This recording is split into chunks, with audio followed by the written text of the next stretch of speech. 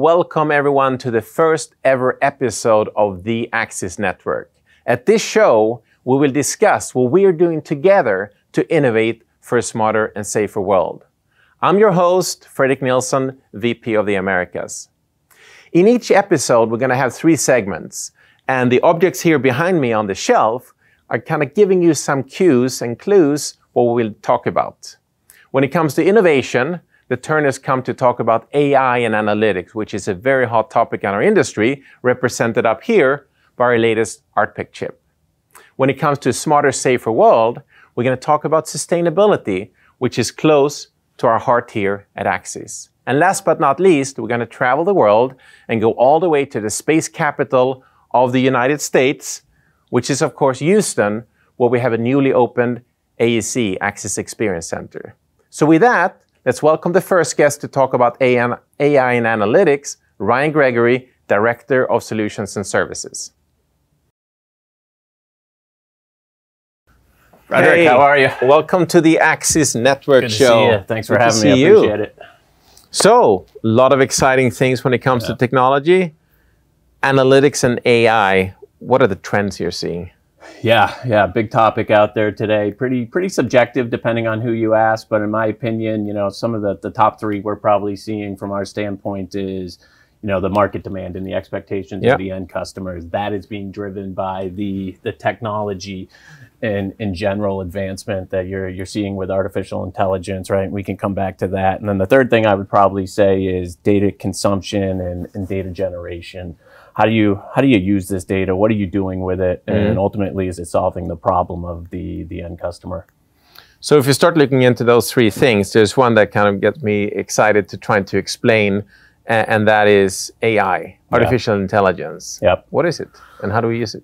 Besides being a big buzzword in the industry, I think from an Axis standpoint, it really gets into how are we leveraging our chipset technology being ArtPack, right? With ArtPack 7, we kind of dipped our toes into the water with machine learning. With most of our product line today being ArtPack 8, that is really where we're seeing deep learning being introduced across the product line. And the reason for that is the fact that the processing power and the capabilities of GPUs and system on chip design at the edge has progressed so much over the last 5 years. So it's enabling all different types of use cases. So that's AI, it's really deep learning that made the big things and being on the chip. And great technology, we're talking to our partners here. Why is this important to our partners and ultimately the end customers? Yeah, I think it's about the problem and the pain points that it's solving, right? If you're out there talking to customers as I am, and really they're saying, I've got so much data. We've got so many cameras. How many cameras are there in the world? Yeah, I think the latest statistics I've seen is something like there's over 1 billion security cameras out there, right? A lot. So how are you managing all that data, and what are they actually doing for you? I think the days of having people sitting in security monitoring centers is probably declining depending on the industry. So we need to find solutions to make security and surveillance more proactive instead of reactive.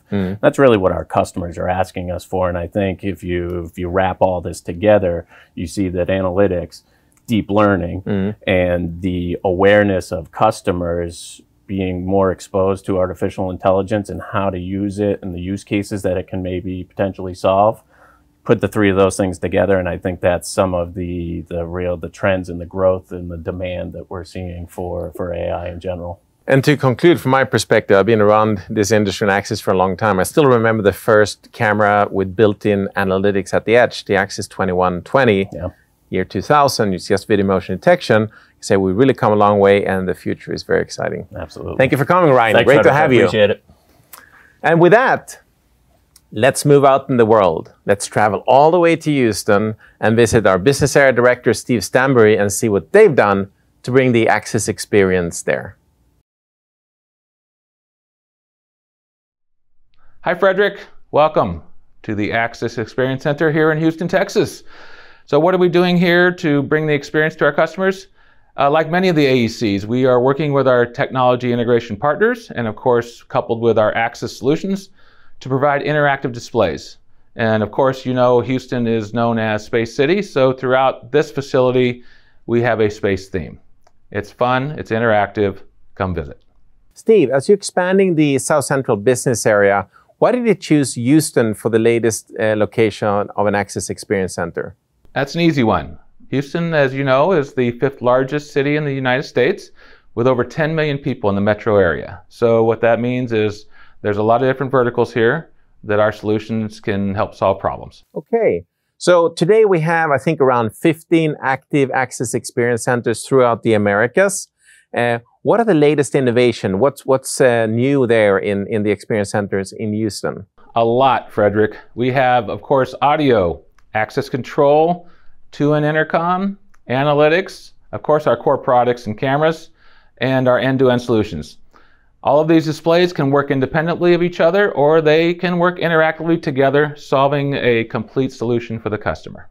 So, it's just being finalized here. What's on the schedule, Steve? Yeah, lots of events going on here already. We're already hosting meetings. We're having our Academy courses here that cover, of course, NVF and certification courses, end-to-end audio, as well as soon to be 2-in intercom. Other than that, we are having a lot of partner events here. We're working with our integrator partners, we're working with our technology integration partners, and we're having events for their customers, showing their customers the latest in technology and solutions. Other than that, we've got our grand opening coming October 5th. We'd love to have you come and celebrate with us. Thank you, Steve Stanbury, and thank to your whole team in the South Central to show us what you're doing to bring the Access experience to the Houston and the South Central market. With that, let's move into the next section and talk about sustainability. And with that, I am very excited to welcome our PR manager for the Americas, Christian Laris. Hey, Fredrik. Hey, Chris. How welcome. Are you? Welcome to our studio Thank here. you. Have a seat. Thank Have a seat. you. So, sustainability, big word. What does it really mean? Yeah, it's a great question. It's out there, and a lot of people wonder, what is sustainability? They think environment first, and that is absolutely a piece of it, but it's a lot more than just that.